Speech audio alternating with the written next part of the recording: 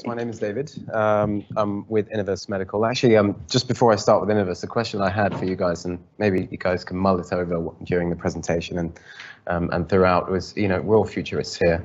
Is there room, is there space for blockchain to give the patients control and also maybe even incentivize them as we continue? And not only for the patients, but for the clinicians. But I know we're certainly looking at that. But moving on, I'll let you guys mull that one over. So my name is David. I'm the Clinical Excellence Lead at Innovus Medical. We're a surgical simulation company. I myself, I'll talk a little bit about Innovus, my personal background as well, the problem that there is universally, the solution, and obviously the lessons that we've learned from COVID. So really, this is all about augmented reality, but we'll come to that. So my name's David. I'm actually a medical graduate myself. I'm a trauma and orthopedics trainee, currently working at both Innovus Medical, but also my training's based down in St Helier in South London, if you know it. But also Innovus Medical is based in St Helens, so I'm kind of stuck between two saints of hell, which is great.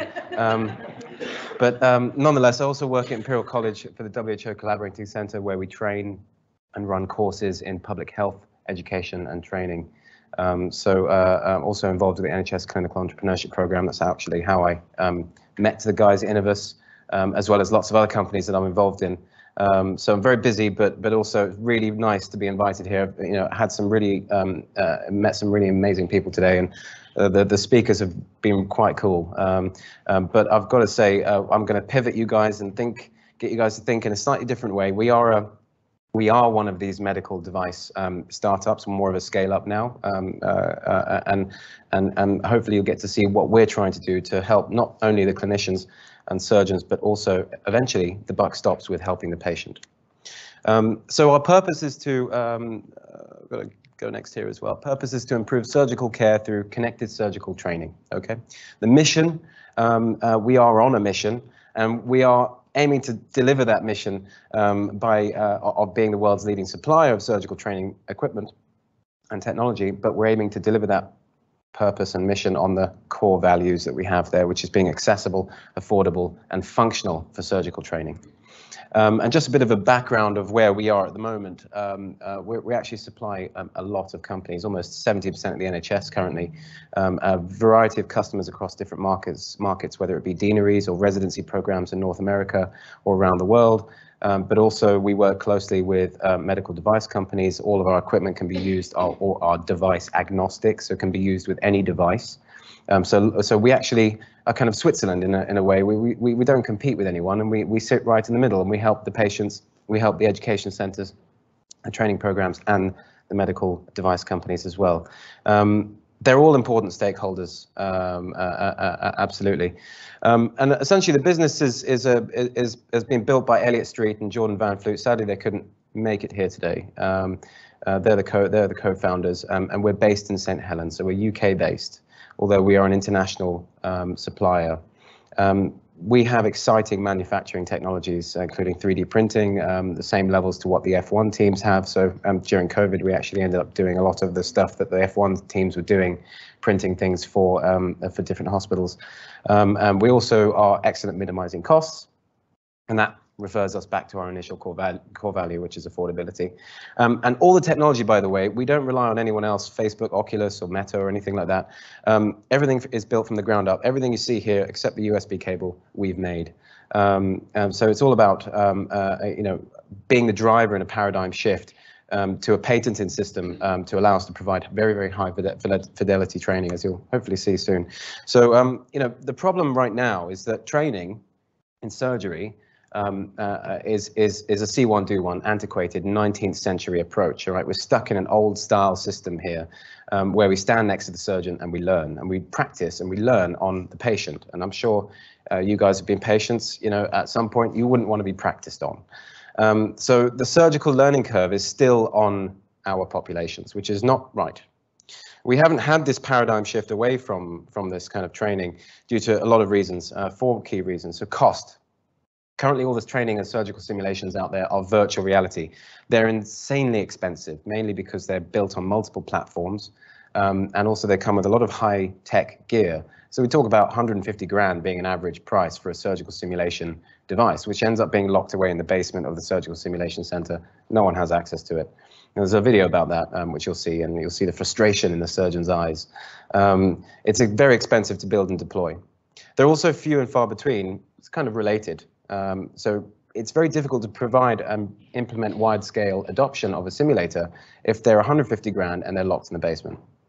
Also, the VR system itself, very pretty, the graphics are amazing, but there's no haptic feedback. A lot of the time, even in the take-home systems, you're giving the surgeon an Oculus Rift, essentially, which, if you don't know what it is, it's a virtual reality device. You put a headset on and you've got a lovely set of controllers, but they just vibrate when you do things. They don't do anything else. And even the institutional version has a set of motors, which unfortunately are based on a proprietary technology which CAD designers would use for drawing 3D objects, and it would give them feedback about the edges, or it'd be great for kind of macro feedback, like a flight simulator for, you know, feeling what turbulence is like, but it's not good for microsurgery or micro movements in surgery. So really, it's also very bulky as well. VR systems are huge. And there is obviously a disconnect between the simulated and the live training, which is what we hope to achieve and connect, so we can actually get objective and subjective metrics from the take-home or the institutional trainer, and then we can also do what we're doing in terms of analyzing your ability to operate, but also in the real-life operation, and then make a comparison between the two. So there is no platform following the surgical trainee from simulation to real life, and also throughout their career. This is not just for training. Pilots need to validate and maintain their license in a simulator every year. We would expect and hope that this would be sharing best practice from that field for the future. And actually, you know, interesting anecdotal story, we've actually seen and picked up measurements on these simulators, suggesting that actually even consultants are getting burnt out. Their scores aren't getting as good because they've been worked too hard, or they've, you know, just come back from maternity leave. But we'll touch on that in a little bit. So here's a little video. I'm hoping it's going to play. Oh, we're done.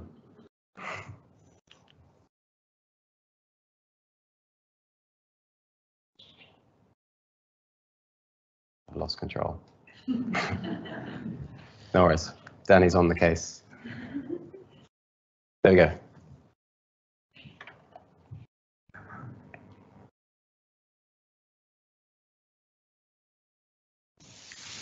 Yeah, I suspect there's no sound, unfortunately, but I can talk you through it. If there's no sound, we'll just talk through it now. So this is this is essentially what we're showing you, is a virtual reality system which looks very cool. It's actually designed for gaming. You know, you're limited in terms of number of controllers. If an update comes from Facebook or HTC, then you have to recreate your entire platform. And also, they're very expensive. They're usually locked away, as you can see the frustration on this surgeon's face. So the other aspect is obviously trying to persuade the procurement office to buy lots of simulators, and unfortunately the price of a virtual reality simulator or any other kind of simulator is far too expensive. So we've got to stick to budgets at the end of the day within the NHS, whether we're in surgical simulation or digital health, and we are, in our core value, are trying to maximize accessibility by making everything as low cost as possible. And you know, hopefully we can talk afterwards at any point. I could tell you a little bit more about how we put this together. But the idea is that one of these simulators, well, one of the VR simulators could actually fund probably about 20 of these, which then you can give to each trainee. They can take it home, they can advance their work. And here, I don't know if you saw just very briefly a touch screen with the white box on top of it with an adjustable platform. That's our institutional simulator. There's no actual difference between that white box and this white box here. So whether you're using institutional version, which is essentially just a Bitcoin miner machine, you know, with the Innovus lap AR on top of it, with a nice touchscreen and an adjustable mount, there is no difference in fidelity. So I think you've got a little snippet there of an appendectomy, which I'll go through today, just parts of it, because it is just nice to see it in action, and you can kind of see the different complications that we can have. Real-time feedback that we're getting, not just in terms of real haptics, because we're operating on real tissues, but also in terms of the cognitive steps to remind and ingrain into the surgeon what they need to be doing. And the best bit about it is obviously you've got the native app on the software, but also you've also got this cloud-based app where you as an institution can order more models, or you can set tasks to your trainees. You've got to do a certain amount of tasks within a certain amount of time. And then as a consultant or faculty member, they can sign them off for those tasks. And as a consultant training your trainees, you'll be in a better position to trust your trainees to let them do the operation because they've been practicing. So before I continue, I've just actually got a few models here, which I'd like to just pass around. I mean, hopefully this doesn't create a new variant, but I'll just open this one as well. So that's an appendix, and this is a cholecystectomy, so gallbladder model, just so that you can get a feel for what it feels like. You know, all of this is made, and actually do be gentle with them because they are. They have a couple of chipsets inside and whatnot. There you go. And there's also a myomectomy model and a self-injectomy, which, you know, if I should quickly show you, you know, there's stuff in here that you can actually take out and remove and sew back up once you've removed it. You've got here an ectopic, for example. So we span across multiple specialties as well as just general surgery. So, moving on.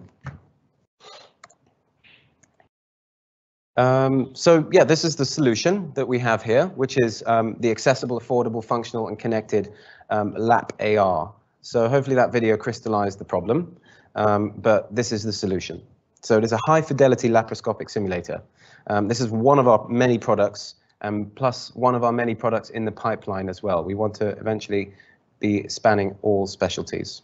So I implore you at some point, you know, maybe afterwards I can show you how it works. You get your hands dirty if you want, but really I just want to talk more about the solution. So you can see the different companies, kind of the virtual reality companies on the right there. We've got post-event training companies. We've got high and low fidelity companies. We've also got live training and preclinical benchmarking or simulated training as well. But the great thing is about Innovus is that we sit right in the middle. We do all of those things at once, and we're both high and low fidelity. We do pre and post-event training. We do benchmarking, pre a course, and post-course as well. And COVID, actually, we'll talk about how COVID changed the way that we work. You know, we actually realized there's not a one-size-fits-all in surgical training, and actually a sporting analogy is quite good here. You know, when we practice in tennis, we don't just practice a whole game, or even as a musician, you wouldn't just practice playing against songs all the time. You've actually got to practice the different aspects and break each aspect of that sport or music ability into the different drills. So we'd practice our serves, we'd practice our volleys, etc. If you're a drummer, it'd be paradiddles, whatever it is that you want to do.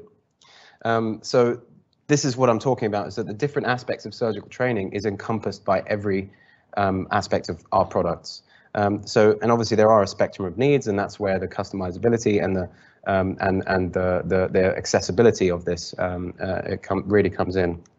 You know, we've got one simulation for camera insertion, we've got another for the full operation, we've got another for post-event training, for live and preclinical training as well, and you know, we sit right in the middle, as I said. So we're aiming to be the driver in that paradigm shift, which is really good. And here's just kind of a rough summary of what I said earlier. You've got the cloud-based learning management system, and the institutional simulator, and then the take-home simulator underneath, which is the same, just you plug your own laptop in.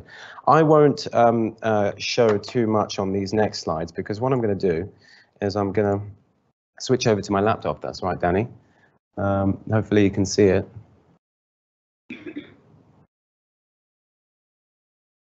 Video there, but we won't play that. Can we switch over to the HDMI feed? All good? No, it's a different feed. I think that's yeah, there we go. Hang on, we're making some progress.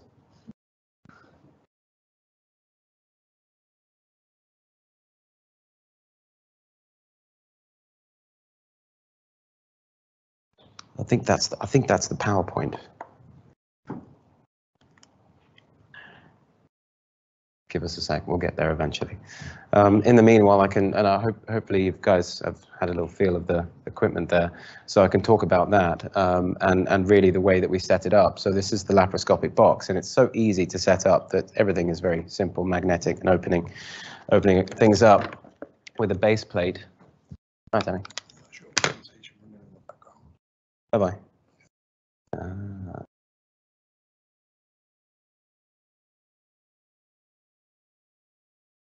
Yeah. Okay. Can we see that? Very good. So the way that we set this up, as you can see here, the appendix is on a platform. There's usually a wire connecting to the appendix. As you can see, there's a chipset that we make on the models that are passed around, which actually have a few sensors inside. But also we do most of the sensing via a fixed camera on top.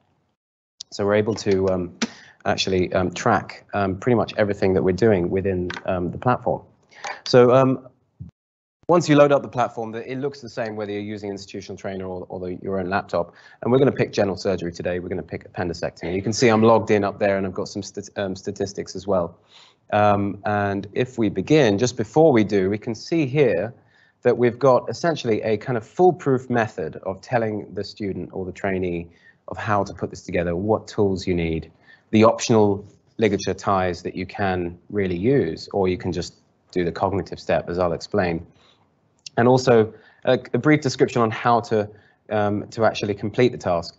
And before I continue, I'd like to show you actually kind of the other modules that we've got. In general surgery, we've got gynecology as well, myomectomy, salpingostomies, and every aspect of the hysterectomy split into 3 different stages. And then more interesting, the lap pass stuff. So these are the kind of things that actually we use and we're verified and validated for with ALS-GBI in order to train trainees on how to actually get used to working in a laparoscopic environment. It's very different. It's rather like computer games, and actually there have been many studies showing that people that play computer games are better at this because they can control something whilst looking at a screen. But nonetheless, we do have lots of fun tasks that they can do, like stacking up polar mints, tying knots, cutting discs, etc. But we'll go straight into an operation because I think you guys probably want to see this, and hopefully, oh, is that me? Is that me? Don't know what I did. Okay. So we can see here we've got the device has recognized that there's an appendix in there, and none of the kind of augmented reality or extra graphics have appeared just as of yet. What we'll do is we'll first grab a pair of forceps and we'll just go inside. And everything is now instrument activated. So obviously in surgery, we don't want to then hold this and then use a mouse. No, we want our hands to be all the time on the instruments, and we want to be looking at the screen at all times. And so what we've done here is we've created an iris around the side where we have a lot of buttons that we can control with our instruments. And say we have diathermy when we've got a bleed, usually we use a pedal, but we can't send a pedal to every trainee to go home with. So as you'll see later, there's a solution to that. So we want to press start, and we do have now the virtual reality. And these are cognitive steps. We are training and reminding ourselves that we need to walk the bowel and move the bowel out the way, but this is just a quick way of getting it out the way. And it's not necessarily important to simulate, but we do have custom projects where bowel is in the box and you can move it out the way. And as you can see here, you've got the cecum, which is sitting right on top of the mesoappendix and the appendix. So at this point, you need to, we're following the cognitive steps and we're just continuing. But now we're into the main bulk of the operation. And what we see here is actually, obviously, the ability to really pick up this tissue and move it around. I can be quite rough with it if I wanted to. But the issue is that if I'm too rough, we might get a complication. And this is what we're doing. We're trying to aim here with the surgeons is to build real haptic feedback and tell them how to actually operate instead of in a 3D world where there is no feedback. So the tissues we've spent a long time trying to get absolutely perfect and as close to real life as possible. So I'll switch over to the scissors here, and you can see I'm actually using the normal instruments. These instruments are not special in any way. They're actually kind of standard issue instruments. But if you had a particular type of instrument that you would prefer, you can also use that. Now, as I continue trying to grasp this thing and cut through, what you'll notice is, obviously, I'm kind of quite jittery. I'm moving around, probably a bit of nerves, but also I'm an orthopedic surgeon, so I tend to deal with hammers and drills and things like that. But all of this is being picked up. All my metrics are being analyzed, and we'll talk about that at the end. So it's quite interesting to see what kind of metrics we have at the end, and we can actually compare ourselves to our peers. So here we're just dissecting along the mesoappendix, and the idea is to separate the mesoappendix from the appendix.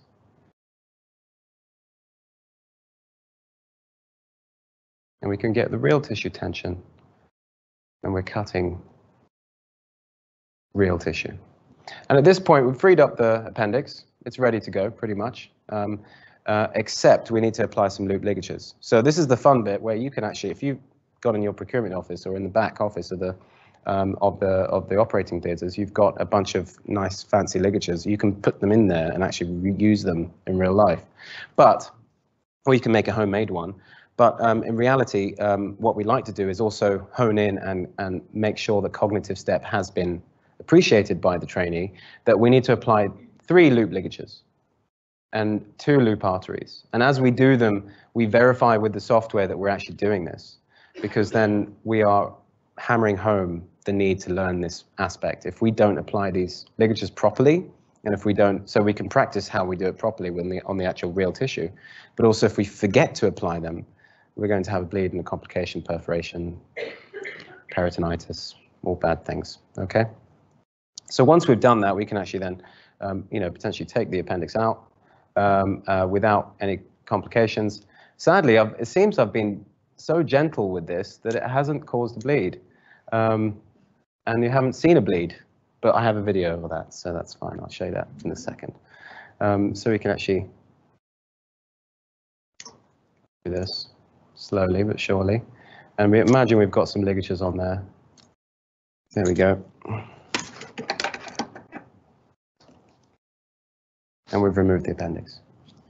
So we've just done an operation. And feels good knowing I can do that as an orthopedic surgeon. Right, so moving on. At this point, we then complete the procedure, okay? So we'd tell the machine with the instruments that we've completed the procedure. And this is the fun bit. We can look quickly at our last stats if we wanted to from the app, from the native app within our laptop, or be it institutional simulator, and we can see how much time we spent. We can see our smoothness, so we can actually select which hands we want to look at. And as you can see, my right hand's fairly smooth, but towards the end there, something happened. That's probably as I pulled out the appendix. And actually that teaches me I should be much slower when pulling that out, because I might cause a perforation. And then with the left hand, you can see an even more bigger jolt in the middle there. I'm not sure what happened. That's worrying. But the average smoothness is, the lower the number, the better. It's calculated by distance squared jerk. And we obviously have acceleration in meters per squared. As you can see here, I need to work on some of my numbers. Here's acceleration and again speed as well. So we want to be smooth. We want to have minimal acceleration. We want less speed. But these are only just a few things that we can see from within the app. If I move over to the internet here and go into app skills, so this is our website where you as a trainee can log in and have a look at how you're doing against your peers, as well as get feedback from your consultants. And here, if I go into statistics, so obviously that's my profile, and I can, look at what operations I've done. Let's go to the appendicectomy. So actually, there's only one there, but I'll go to another operation where you can see where we're comparing the stats. So, we've spent 3 minutes. The completion time is less than average. The smoothness, actually, it's quite low here, and I suspect that the stuff is still uploading, so it does take a few minutes. But the smoothness is a very important score, and it's about how much you deviate away from being standstill, essentially. Distance traveled, my economy of movement is very important. Surgeons will bang on about this all the time. If you are doing unnecessary movements within the bowel, you're more likely to cause a complication or perforation. And acceleration, my acceleration is also very low, which is good, but except those 1 or 2 spikes that we had. Now, this is interesting. I'm very right-handed, 54%. These numbers may seem quite small, but actually we are using both hands. But the fact that I'm more right-handed compared to the global average, which is 50-50, compared to a surgeon, a consultant surgeon who's done this all their life, we'd expect them to be almost ambidextrous by this stage. And then another important metric is how much time I was in view. And actually, my left hand wasn't in the camera for 100% of the time, which is also worrying. We don't want a perforation, okay? So all of these things actually increase or decrease operative time, increase the ability of the surgeon, and decrease complications. So this is all good for the patient as well as the surgeon. And obviously, you know, at this point, I can have a look at the video. I can then compare myself to my peers. We actually have a new version of this platform coming out in January, which is going to be even more fancy. Say if I wanted to buy another appendix model because I've used it, I can buy another one from the ability to buy. So I'll have another tab here if I was an institution. And plus, if I wanted the form signed, I could send this to my consultant. Or if my consultant has allocated me tasks, I can then complete those tasks. So if we go back to, if you don't mind, we go back to the presentation, Danny, and what I'll do is I'll just quickly, perfect, just catch up here. Fantastic. I just want to quickly show you the bleed very quickly. Hopefully this will press play. No, it's not this one.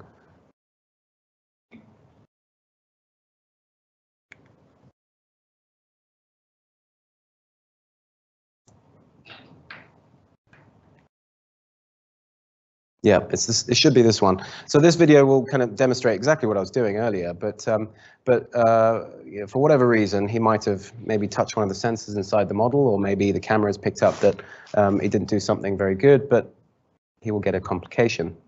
And it's really not just about completing, you know, the whole procedure. It's about dealing with complications. How do you react to them?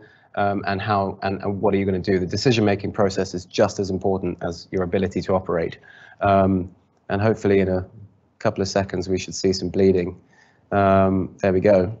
And so what do you do with the bleeding at this point? Are you just going to stand there, or are you going to do something? And at this point, we're going to activate diathermy on the instrument. Now, the nice thing is, because you can put any instrument in there, you can actually use a real energy device in here to cut if you wanted to. But obviously there is no real blood in there because we don't want the machine to be destroyed by liquids. So this is where the augmented reality comes in. And you can see here he acted on the complication and stemmed the bleeding and continued with the operation. So I just wanted to show you that because unfortunately, apparently I was too good at that operation. So here we can kind of see a loop ligature being applied. This is just a homemade loop ligature, and you know it is testing the same set of skills in terms of haptic feedback. We're doing lots of very interesting studies looking at how the brain functions in a surgeon, you know, between a junior and a consultant, and we're seeing that more senior you are, the less frontal you are, more parietal and limbic you are with your thinking, it becomes more natural. We're also looking at surgeon ergonomics, and we can see certainly with surgeons they become far more relaxed at operating than your average junior, for sure.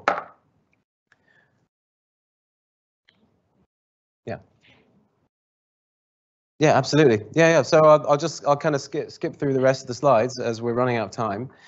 So the COVID impact was quite interesting. Obviously, lots of people redeployed, and trainees started taking these lap ARs home. They were able to perform and maintain their skills even once they redeployed. I mean, I myself was redeployed for about 8 months. So, you know, I would have loved a simulator like this at the time. And also we were able to maintain courses. So we were able to do some benchmarking before the course. The course faculty member was able to then, you know, see who needed a bit of work in specific fields. And then we were also able to give some review and feedback on the whole situation as well as live proctoring. And this is feedback. I'll just let you quickly read this. It should take you to a few minutes, especially that top one. This is really, really powerful. We've had trainees that have come to us saying that we are on maternity leave and I feel like my skills are getting bad and worse. And we have the solution to that. And it's not just for maternity leave, but it's also for anyone that might be ill or sick or at home or redeployed, or if they're self-isolating, or say they're protecting themselves, shielding. This is the way to maintain their skills, and they weren't falling back against their peers. So they were able to come back from maternity leave just as good as everyone else was. And this is just the kind of early anecdotal data that we have. We're doing a number of studies all across the country, but as you can see here, we've got a 41 reduction in time to operation. We've done a health economic study for one operation in one specialty, the appendicectomy, in only general surgery. We're looking at potentially across all the trusts in the UK, almost 157 million saving per year. And that's just one operation, because we're keeping that operation much shorter. And we're reducing distance traveled, so increasing our economy of movement, which is a safety thing. So all in all, augmented reality-based training meets the unmet needs in surgical education in COVID, but also beyond. This is not just for COVID, this is not just for juniors, this is for life. And this is for all walks of life. And what we're seeing is high levels of user engagement, not just for distance learning, but also with the equipment, because it's so fun to use. And also we're growing this evidence base to show that this works. And hopefully I'll come back to you guys next year and show you all the fun things that we've been doing over the last year. So thank you so much, and thank you for your time.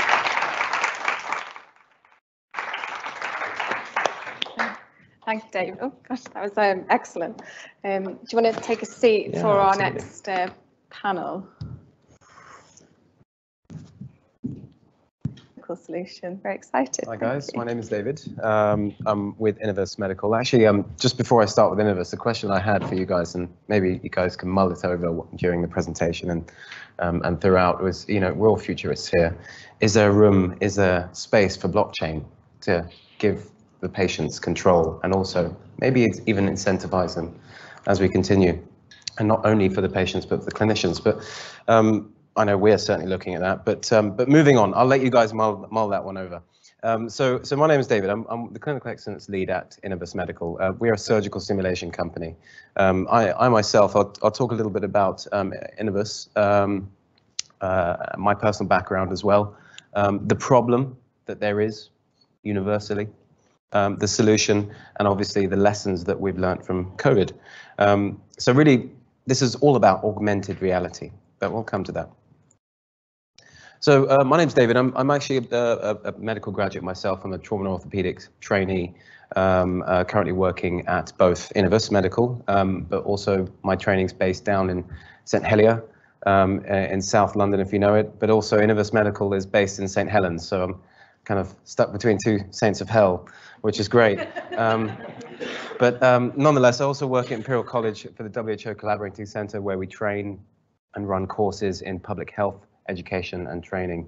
I'm also involved with the NHS Clinical Entrepreneurship Programme. That's actually how I met the guys at Innovus, as well as lots of other companies that I'm involved in. So I'm very busy, but also really nice to be invited here. Had some really met some really amazing people today, and the speakers have been quite cool. But I've got to say, I'm going to pivot you guys and get you guys to think in a slightly different way. We are one of these medical device startups, more of a scale up now, and hopefully you'll get to see what we're trying to do to help not only the clinicians and surgeons, but also eventually the buck stops with helping the patient. So our purpose is to, I've got to go next here as well. Purpose is to improve surgical care through connected surgical training. Okay, the mission, we are on a mission, and we are aiming to deliver that mission of being the world's leading supplier of surgical training equipment and technology, but we're aiming to deliver that purpose and mission on the core values that we have there, which is being accessible, affordable, and functional for surgical training. And just a bit of a background of where we are at the moment. We actually supply a lot of companies, almost 70% of the NHS currently, a variety of customers across different markets, whether it be deaneries or residency programs in North America or around the world. But also we work closely with medical device companies. All of our equipment can be used, are device agnostic, so it can be used with any device. So we actually are kind of Switzerland in a way. We don't compete with anyone, and we sit right in the middle, and we help the patients, we help the education centres, the training programs, and the medical device companies as well. They're all important stakeholders, absolutely. And essentially, the business has been built by Elliott Street and Jordan Van Fleet. Sadly, they couldn't make it here today. They're the co-founders, and we're based in St. Helens, so we're UK based, although we are an international supplier. We have exciting manufacturing technologies, including 3D printing, the same levels to what the F1 teams have. So during COVID, we actually ended up doing a lot of the stuff that the F1 teams were doing, printing things for different hospitals. And we also are excellent minimizing costs, and that refers us back to our initial core value, which is affordability. And all the technology, by the way, we don't rely on anyone else, Facebook, Oculus, or Meta, or anything like that.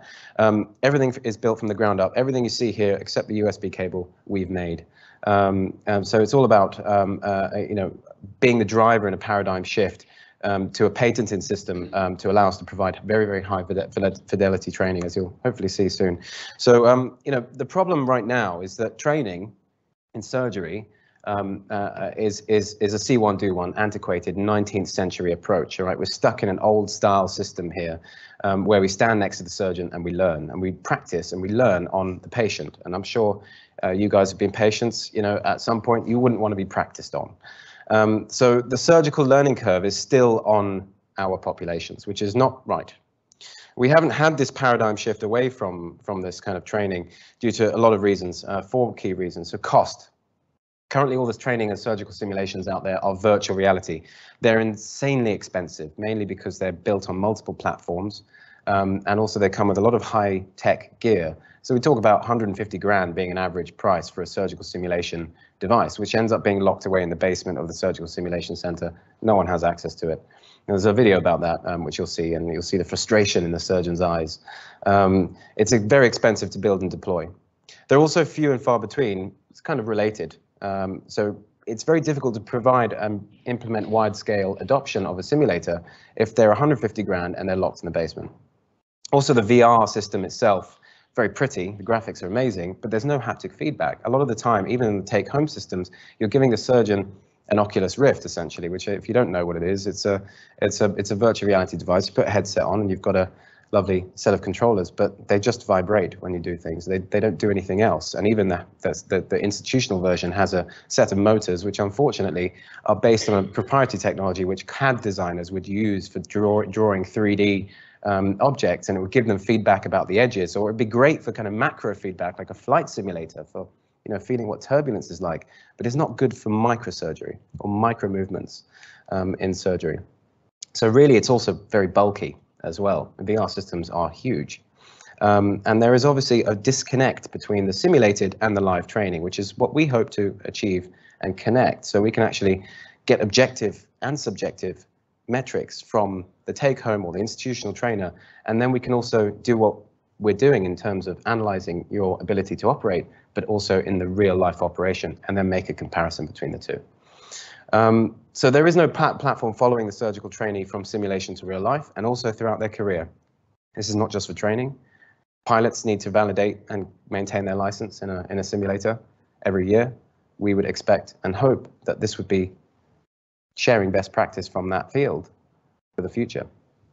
And actually, interesting anecdotal story, we've actually seen and picked up measurements on these simulators, suggesting that actually even consultants are getting burnt out. Their scores aren't getting as good because they've been worked too hard, or they've just come back from maternity leave. But we'll touch on that in a little bit.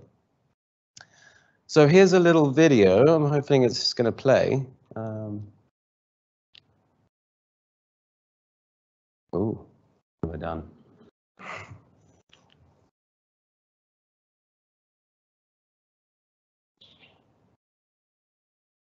I've lost control. No worries. Danny's on the case. There we go.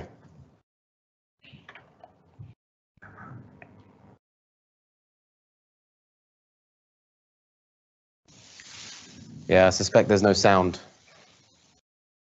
unfortunately, but I can talk you through it. If there's no sound, we'll just talk through it now. So this is this is essentially what we're showing you, is a virtual reality system which looks very cool. It's actually designed for gaming.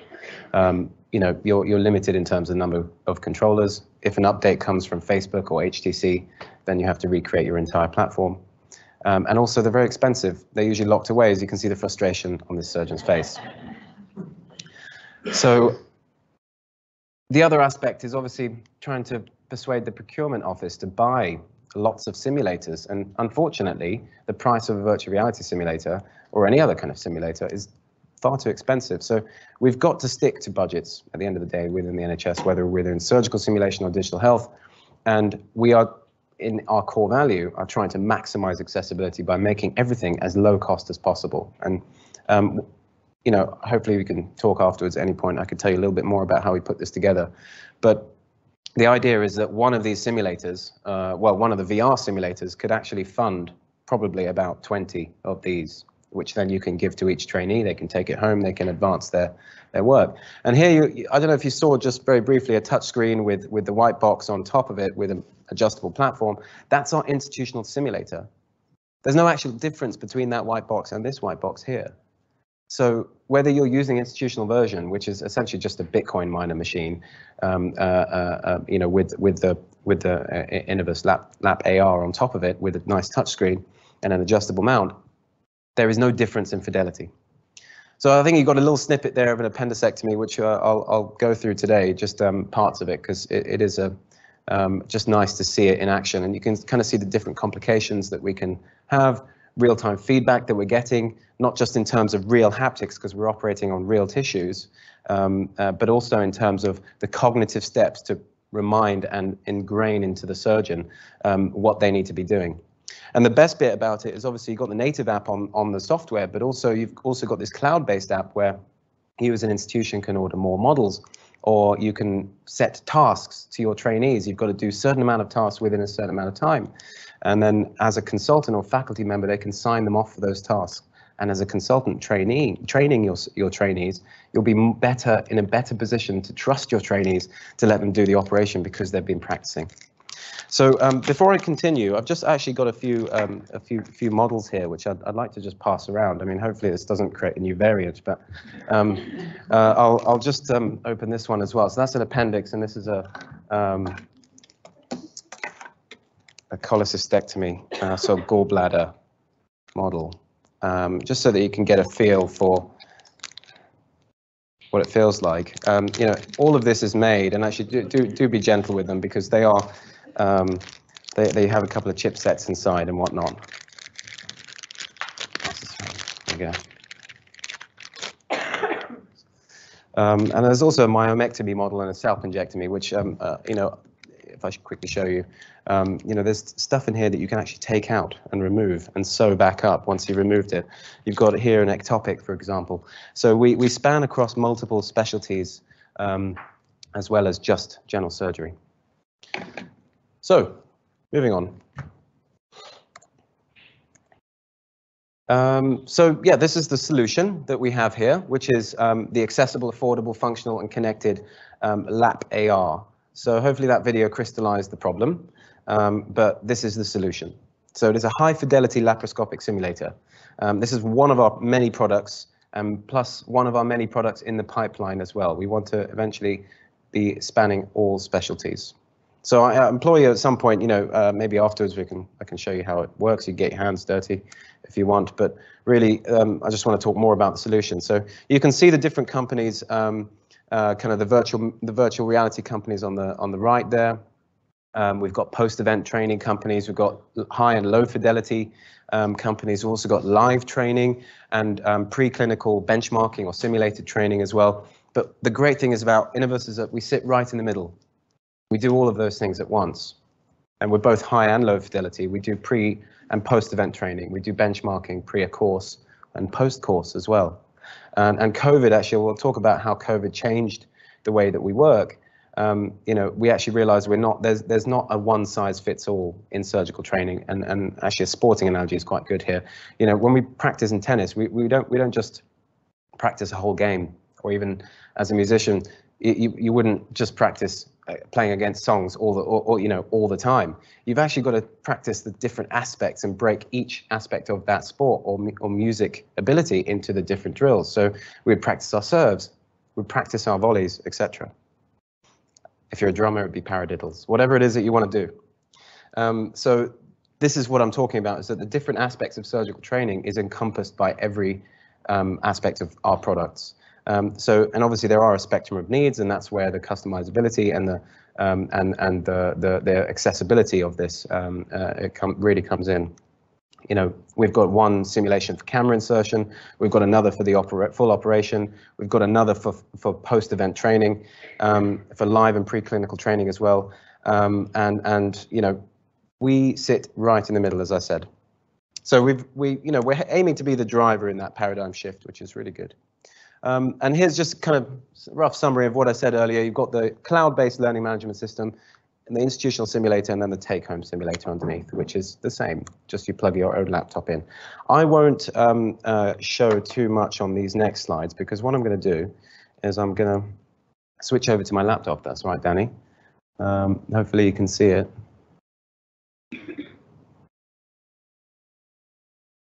Video there, but we won't play that. Can we switch over to the HDMI feed? All good? No, it's a different feed. I think that's yeah, there we go. Hang on, we're making some progress.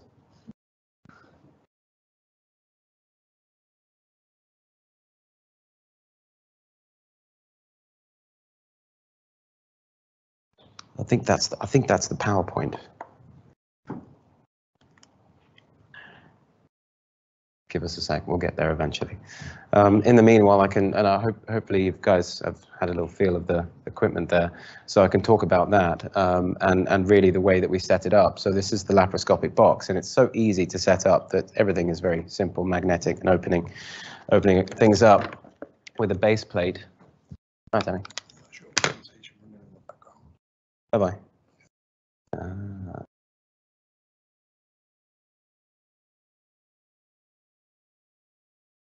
Yeah, okay. Can we see that? Very good. So the way that we set this up, as you can see here, the appendix is on a platform. There's usually a wire connecting to the appendix. As you can see, there's a chipset that we make on the models that are passed around, which actually have a few sensors inside. But also we do most of the sensing via a fixed camera on top.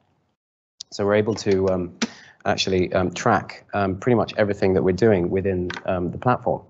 So once you load up the platform, it looks the same whether you're using institutional trainer or your own laptop. And we're going to pick general surgery today. We're going to pick appendicectomy. You can see I'm logged in up there, and I've got some statistics as well. And if we begin, just before we do, we can see here that we've got essentially a kind of foolproof method of telling the student or the trainee of how to put this together, what tools you need, the optional ligature ties that you can really use, or you can just do the cognitive step, as I'll explain. And also a brief description on how to actually complete the task. And before I continue, I'd like to show you actually kind of the other modules that we've got. In general surgery, we've got gynecology as well, myomectomy, salpingostomies, and every aspect of the hysterectomy split into 3 different stages. And then more interesting, the lap pass stuff. So these are the kind of things that actually we use and we're verified and validated for with ALS-GBI in order to train trainees on how to actually get used to working in a laparoscopic environment. It's very different. It's rather like computer games, and actually there have been many studies showing that people that play computer games are better at this because they can control something whilst looking at a screen. But nonetheless, we do have lots of fun tasks that they can do, like stacking up polar mints, tying knots, cutting discs, etc. But we'll go straight into an operation because I think you guys probably want to see this. And hopefully, oh, was that me? Was that me? Don't know what I did. Okay.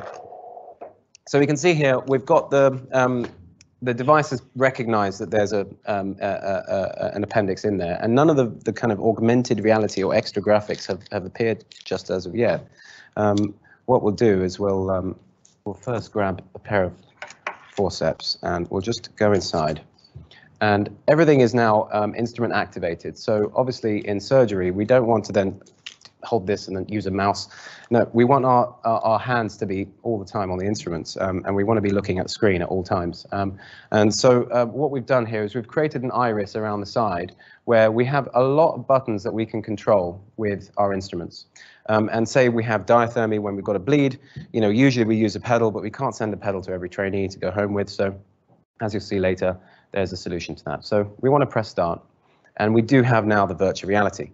And these are cognitive steps. We are training and reminding ourselves that we need to walk the bowel and move the bowel out the way, but this is just a quick way of getting it out the way. And it's not necessarily important to simulate, but we do have custom projects where bowel is in the box and you can move it out the way. And as you can see here, you've got the cecum, which is sitting right on top of the mesoappendix and the appendix. So at this point, you need to, you know, we're following the cognitive steps and we're just continuing. But now we're into the main bulk of the operation. And what we see here is actually, obviously, the ability to really pick up this tissue and move it around. You know, I can be quite rough with it if I wanted to. But the issue is that if I'm too rough, we might get a complication. And this is what we're doing. We're trying to aim here with the surgeons is to build real haptic feedback and tell them how to actually operate instead of in a 3D world where there is no feedback. So the tissues we've spent a long time trying to get absolutely perfect and as close to real life as possible. So I'll switch over to the scissors here, and you can see I'm actually using the normal instruments. These instruments are not special in any way. They're actually kind of standard issue instruments. But if you had a particular type of instrument that you would prefer, you could also use that. Now, as I continue trying to grasp this thing and cut through, what you'll notice is obviously I'm kind of quite jittery. I'm moving around, you know, probably a bit of nerves, but also I'm an orthopedic surgeon, so I tend to deal with hammers and drills and things like that. But all of this is being picked up. All my metrics are being analyzed, and we'll talk about that at the end. So it's quite interesting to see what kind of metrics we have at the end, and we can actually compare ourselves to our peers. So here we're just dissecting along the mesoappendix, and the idea is to separate the mesoappendix from the appendix.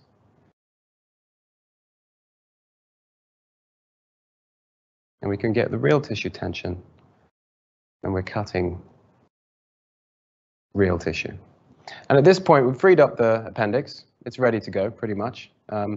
Except we need to apply some loop ligatures. So this is the fun bit where you can actually, if you've got in your procurement office or in the back office of the operating theatres, you've got a bunch of nice fancy ligatures. You can put them in there and actually reuse them in real life. Or you can make a homemade one. But in reality, what we like to do is also hone in and make sure the cognitive step has been appreciated by the trainee, that we need to apply 3 loop ligatures and 2 loop arteries. And as we do them, we verify with the software that we're actually doing this, because then we are hammering home the need to learn this aspect. If we don't apply these ligatures properly, and if we don't, so we can practice how we do it properly on the actual real tissue, but also if we forget to apply them, we're going to have a bleed and a complication, perforation, peritonitis, all bad things, okay? So once we've done that, we can actually then, potentially take the appendix out without any complications. Sadly, it seems I've been so gentle with this that it hasn't caused a bleed. And you haven't seen a bleed, but I have a video of that, so that's fine. I'll show you that in a second. So we can actually do this slowly but surely. And we imagine we've got some ligatures on there. There we go. And we've removed the appendix. So we've just done an operation. And thank you. Feels good knowing I can do that as an orthopedic surgeon. Right, so moving on. At this point, we then complete the procedure, okay? So we'd tell the machine with the instruments that we've completed the procedure. And this is the fun bit. We can look quickly at our last stats if we wanted to from the app, from the native app within our laptop, or be it institutional simulator, and we can see how much time we spent. We can see our smoothness, so we can actually select which hands we want to look at. And as you can see, my right hand's fairly smooth, but towards the end there, something happened. That's probably as I pulled out the appendix. And actually that teaches me I should be much slower when pulling that out because I might cause a perforation. And then with the left hand, you can see an even more bigger jolt in the middle there. I'm not sure what happened. That's worrying. But the average smoothness is, the lower the number, the better. It's calculated by distance squared jerk. And we obviously have acceleration in meters per squared. As you can see here, I need to work on some of my numbers. Here's acceleration and again speed as well. So we want to be smooth. We want to have minimal acceleration. We want less speed. But these are only just a few things that we can see from within the app. If I move over to the internet here and go into app skills, so this is our website. Where you as a trainee can log in and have a look at how you're doing against your peers, as well as get feedback from your consultants. And here, if I go into statistics, so obviously that's my profile, and I can, look at what operations I've done. Let's go to the appendicectomy. So actually, there's only one there, but I'll go to another operation where you can see where we're comparing the stats. So we've spent 3 minutes. The completion time is less than average. The smoothness, actually, it's quite low here, and I suspect that the stuff is still uploading, so it does take a few minutes. But the smoothness score is a very important score, and it's about how much you deviate away from being standstill, essentially. Distance traveled, my economy of movement is very important. Surgeons will bang on about this all the time. If you are doing unnecessary movements within the bowel, you're more likely to cause a complication of perforation. And acceleration, my acceleration is also very low, which is good, but except those 1 or 2 spikes that we had. Now this is interesting. I'm very right-handed, 54%. These numbers may seem quite small, but actually we are using both hands. But the fact that I'm more right-handed compared to the global average, which is 50-50, compared to a surgeon, a consultant surgeon who's done this all their life, we'd expect them to be almost ambidextrous by this stage. And then another important metric is how much time I was in view. And actually my left hand wasn't in the camera for 100% of the time, which is also worrying. We don't want a perforation, okay?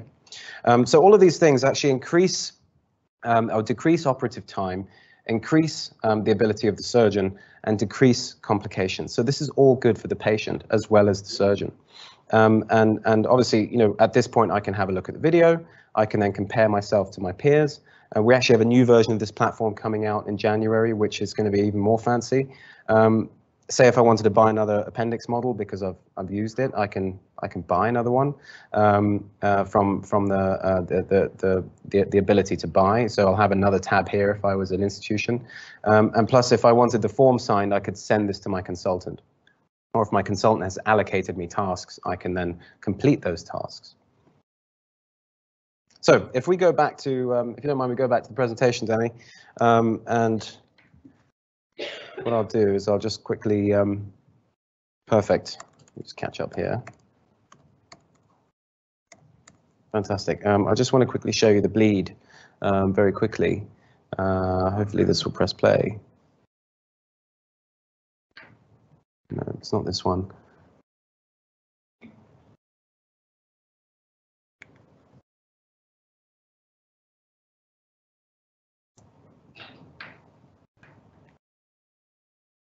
Yeah, it's this. It should be this one. So this video will kind of demonstrate exactly what I was doing earlier, but for whatever reason, he might have maybe touched one of the sensors inside the model, or maybe the camera has picked up that he didn't do something very good, but he will get a complication. And it's really not just about completing, the whole procedure. It's about dealing with complications. How do you react to them? And what are you going to do? The decision-making process is just as important as your ability to operate.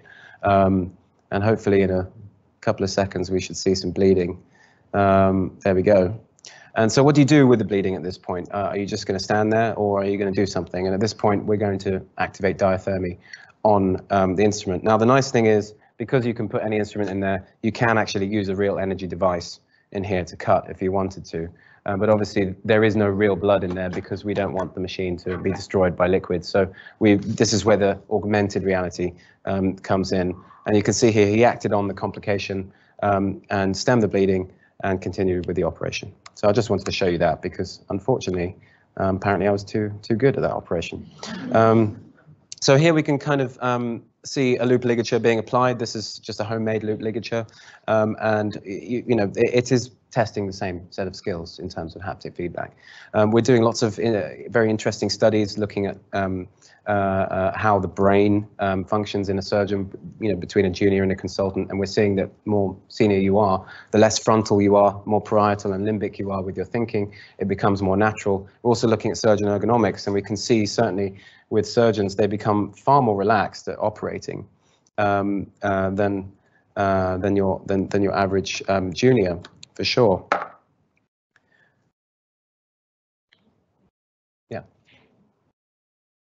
Yeah, absolutely. Yeah. So I'll kind of skip through the rest of the slides as we're running out of time.